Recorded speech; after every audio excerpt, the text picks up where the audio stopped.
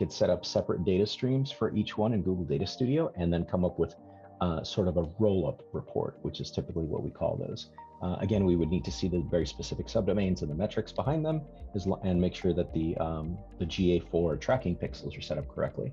And then we could probably roll something up within Data Studio. Unfortunately, we're all in the same boat on this. A lot of the data is here, it's just hiding.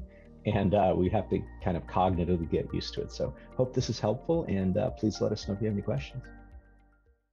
Looking for ways to make analytics simpler or more effective ways to understand your ad revenue?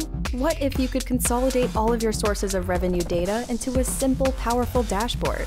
You can with Ramp's new advanced yield analytics, with revenue analytics that are simple enough for executives and powerful enough for yield professionals. Dig deep into your data and get insights on user acquisition and demographics, performances of content and engagement, as well as individual bidder performance metrics.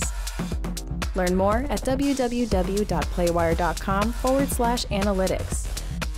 Or if you're watching on YouTube, click the link below in the description of this video.